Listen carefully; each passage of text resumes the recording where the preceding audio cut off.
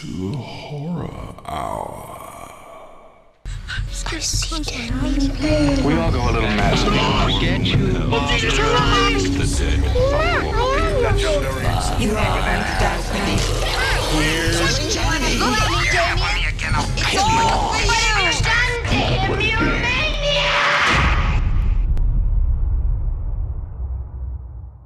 Hello and welcome to the Horror Hour, the show where we discuss, debate and disagree on all things horror. I'm one of your hosts, George, and today I'm joined by my fellow co-host, Yutaka.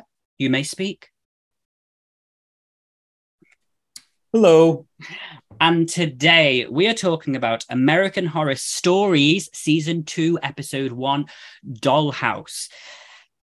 I'm shooketh, and I just want to start by saying that episode to me was better than anything of the last season of American Horror Story. Like, Yutaka had watched it before me and was like, are you going to watch it? And I was like, yeah. And he was like, you're going to lose your shit. And I was like, oh, okay, there's connection. I can't think. You lost your shit, didn't you? I lost Yutaka. Yeah, I mean, let's talk about what we liked about it. If there's anything we didn't like and overall thoughts. But Yutaka, do you want me to go first, or do you want to go first? I mean, you're dying. So okay, go off, sis. So obviously, Yutaka had said, but I also assumed that a lot of these American Horror Stories do seem to tend to have little nods to various things within the American Horror Story universe. When I first watched it, when it was Dollhouse and it was 1960s, my first actual thought was Dandy from American Horror Story Season 4, because they owned a toy thing, right? I'm pretty sure. So I thought, oh, that's going to be the thing. Boy, was I wrong, because it was funny when I saw the kid with all the dolls and before anything had moved, I thought, it reminds me of Spaulding from Coven. And I kind of forgot about that until the very end moment where I screamed.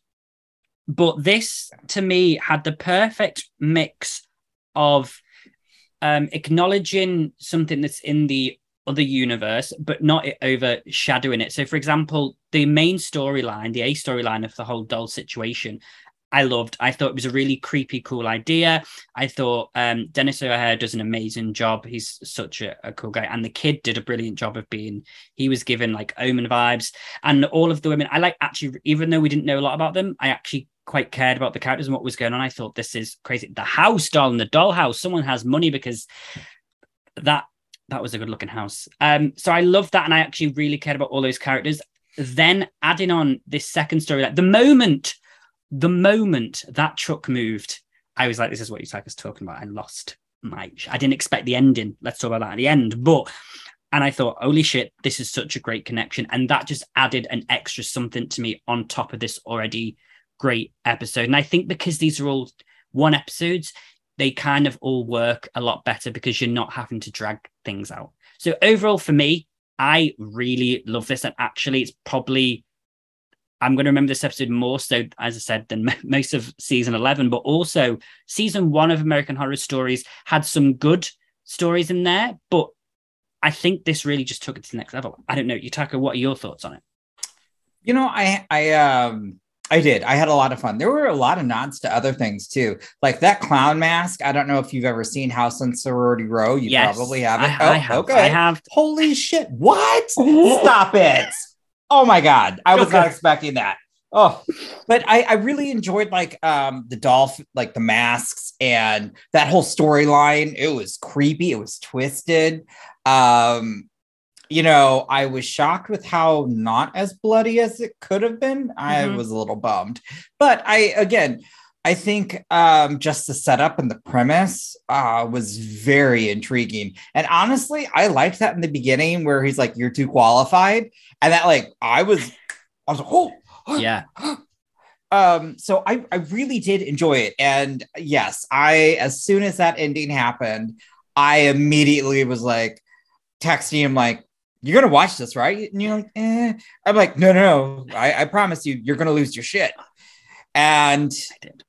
Yeah, I did as well. I thought it was a wonderful connection. It was so subtle. And it was just like, oh my God, it was cool.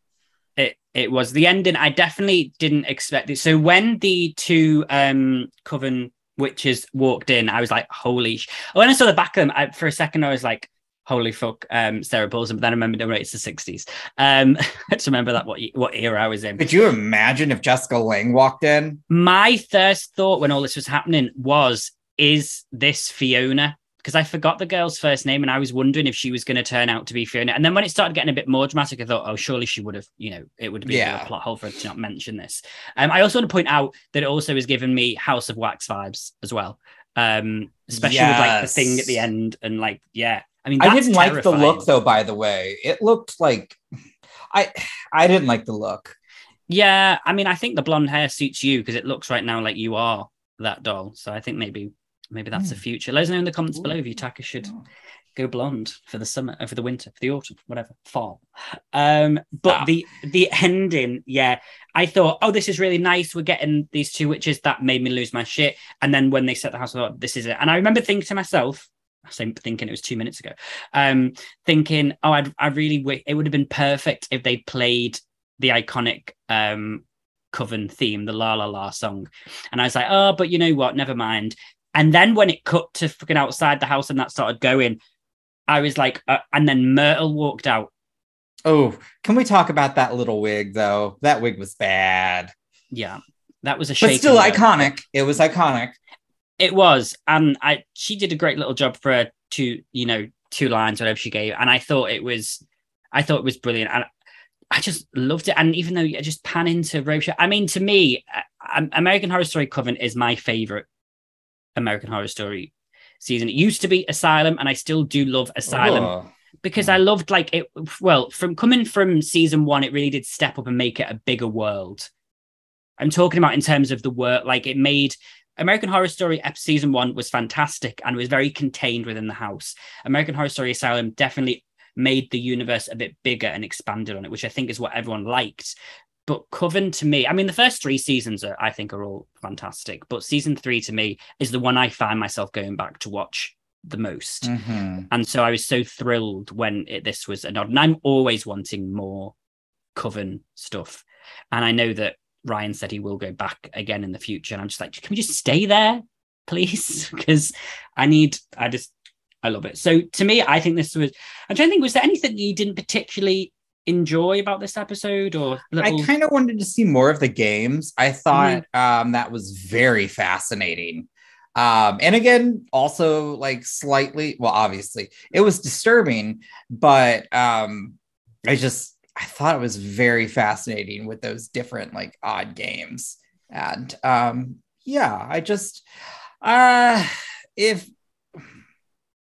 it wasn't a perfect episode. Some of the things were kind of Again, I did not like this look, especially when you mentioned like House of Wax and how well that was. And obviously this is meant to more encase her versus like overlay and prevent her from, but yeah, again, it was fun. I enjoyed it. Let me put it this way. Like you said, I enjoyed it over everything from American Horror Stories season 1. Mm-hmm. So this is a strong start. Yes. But I'm not going to get my hopes up. But this was a strong start. Yeah. And I mean, this is American Horror Story. So, and the nice thing is obviously they're all written by different people or directors. So it's good because you get a variety of things. Because normally with American Horror Story, often the series start off and you think, yeah, this is good. And then something happens halfway through especially the most latter, I'll say, not all of them, where it's like Ryan Murphy was in the room for the first couple of episodes and then said, right, guys, I'll see you later. And then it just something happens. It's so true. I'm hoping this doesn't happen. Again, obviously these are all individual episodes, so it might not feel as bad because there was a select few I didn't mind in the last series. But I do agree with you. I think this is definitely a strong start, and I'm intrigued to see where this rest of this season goes. And sucks we have to wait for this one weekly. I would have loved if maybe they did kind of like a drop the first 3 or something. Like this made me want to immediately be like, oh my God, I want the next episode. Whereas last season, I didn't have that, that need. This, well done. Well done. And I'll be interested if they because obviously with American Horror Stories season 1, there was 3 episodes that contained Murder House, the first 2 and the last one. And I wonder if this may have any more connections to Coven later on, and maybe they'll like, you know, each one pulls on a different section of the American Horror Story universe. I don't know, maybe not. Maybe that was just to like, I mean, to me, I think it would have been perfect if in the last season they would have actually burned down Murder House, because that needs to be laid to rest now. That house has been through enough. We've seen it a lot. And yeah, it's a shame with American Horror Stories season 1. That really bummed me out because it just kind of ruined the vibe of Murder House for me. Yeah. Because that's still my favorite season.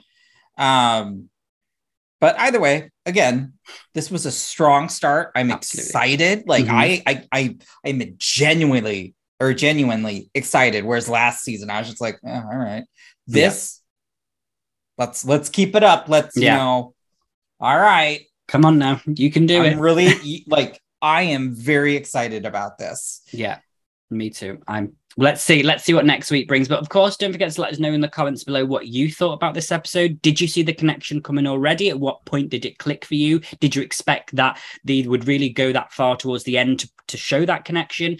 And are there any, what more are you excited to see about the rest of this season? I mean, you know, this takes us up to September, and then we're diving straight into American Horror Story season 12, which is being filmed in New York at the moment, I believe. So it is, and there's some interesting pictures I've seen. There's some tea, but we'll talk about that off screen. Oh, you guys can't hear it yet. Sorry, guys. Perks the job. But yeah, thank you so much, guys, for watching. And as always, please do not forget to like, share, comment, and subscribe. Hit that notification bell so you never miss an episode. We've got our weekly podcast on a Tuesday, and then we have all sorts of interviews and reviews coming all the week throughs. And don't forget to follow us at the Horror Hour TV on Instagram and Twitter. And yeah, we will see you guys in the next video. Bye, guys. You have been listening to the Horror Hour. See you next time.